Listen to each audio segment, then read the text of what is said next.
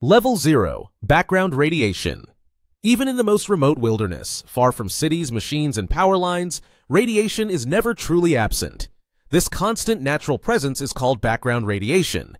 It comes from tiny traces of radioactive elements in soil and rocks, from cosmic rays streaming in from the sun and distant stars, and even from natural isotopes inside our own bodies, mainly potassium-40. A typical person receives around 0.1 to 0.2 microsieverts per hour at this level. You cannot feel it, smell it, or see it, and the dose is far too small to cause harm. Without sensitive instruments, you would never know it is there. It is as much a part of life on Earth as air or gravity. Level 1. Everyday low-level exposure. At this stage, radiation is still harmless, and often comes from ordinary activities. Eating a banana, walking past granite buildings, or living in a brick house adds a tiny increment to your dose because these materials contain naturally occurring isotopes.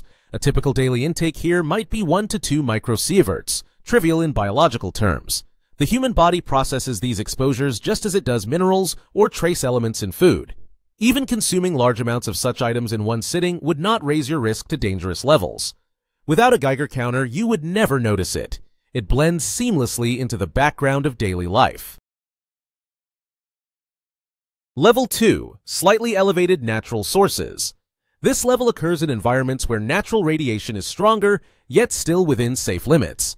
Spending hours on a commercial flight, living at high altitudes, or working near certain mineral deposits like phosphate rock can result in a single exposure of 5 to 10 microsieverts. Although much lower than any medical risk threshold, such doses are significant enough for scientists to monitor over time. Airline crews, for example, log their flight hours partly to track cumulative exposure. The health impact here is negligible for occasional exposure, but consistent monitoring ensures no unexpected increases go unnoticed. Level 3. Controlled medical and occupational exposure. Radiation at this level is still safe in small doses, but it reaches the point where safety protocols apply.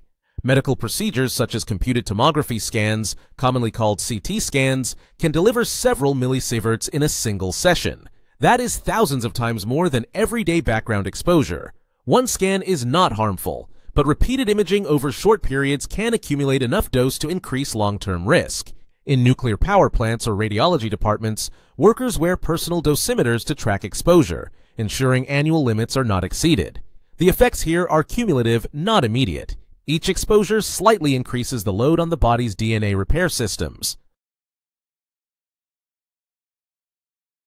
Level 4. Upper safe limit before biological effects appear. At this point, doses are high enough to cause subtle biological changes if prolonged. Tens of millisieverts delivered over days or weeks can lower white blood cell counts and cause small breaks in DNA even if no symptoms are felt. A full-body PET scan, certain industrial radiography work, or short stays in poorly shielded areas near radioactive material can deliver such doses. Strict safety measures apply. Workers use lead shielding, time restrictions, and remote tools. Occasional exposure remains safe, but constant presence without precautions pushes the body toward measurable, though still reversible harm. This is why governments define maximum allowable doses for workers. Level 5. Threshold of acute effects. Radiation between 100 and 500 millisieverts in a short period can trigger mild but real symptoms in some people.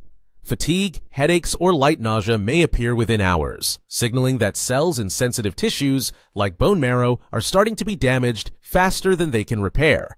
This level matches what some emergency workers at Chernobyl and Fukushima received in outer contaminated zones. Survival is expected, but so is medical evaluation because cancer risk increases and immunity weakens. Protective suits, strict time limits, and rapid evacuation protocols exist to prevent crossing into far more dangerous territory. Level 6. Onset of acute radiation syndrome. A short-term, whole-body dose around 0.5 to 1 sievert is where physicians watch for acute radiation syndrome. Acute means the dose arrives within minutes to hours, not over months. The first measurable sign is a drop in lymphocytes, a type of white blood cell, within 24 to 48 hours. Some people develop nausea, vomiting, and fatigue. Others feel only tired. Tissues that divide quickly, bone marrow, intestinal lining, hair follicles, are the most vulnerable. Treatment at this level focuses on monitoring and prevention, blood tests, infection precautions, hydration, and rest. Most healthy adults recover fully if the exposure stops. The main long-term concern is a small increase in lifetime cancer risk. Level 7. Hematopoietic syndrome dominates. Between roughly 1 and 2 sieverts, symptoms become more consistent, and bone marrow damage becomes clear. Early vomiting is common within hours. By day 2 or 3, lymphocyte counts drop sharply, followed by neutrophils and platelets over the next 1 to 3 weeks. Lower neutrophils mean infections become harder to fight. Fewer platelets cause easy bruising and bleeding. Treatment includes protective isolation, antibiotics, antifungals, growth factors to boost white blood cells, and transfusions if platelets fall. Mortality here is low with modern care, but recovery is slower. Hair loss may appear after 2 weeks. Temporary infertility can occur depending on dose and organ shielding. Preventing any further exposure is critical. Level 8. Transition to severe acute radiation syndrome. Around 3 to 6 sieverts, marrow injury is severe and overlaps with gastrointestinal syndrome. After a brief delay of 1 or 2 days, symptoms return hard. Persistent vomiting, watery diarrhea, dehydration, and electrolyte imbalances, compounded by immune collapse.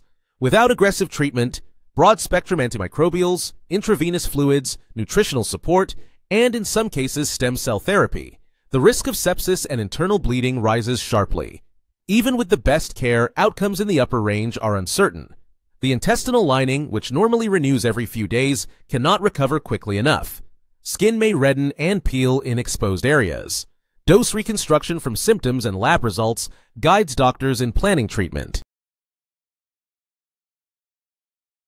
Level 9. Central nervous system syndrome. At more than 8 to 10 sieverts received over minutes or less, the central nervous system becomes the main target. Symptoms appear within 15 to 30 minutes: intense nausea, vomiting, dizziness, confusion, loss of coordination, and seizures. High-energy radiation damages brain cells directly, disrupts blood vessels in the brain, and causes swelling. Autonomic control breaks down, leading to cardiovascular collapse.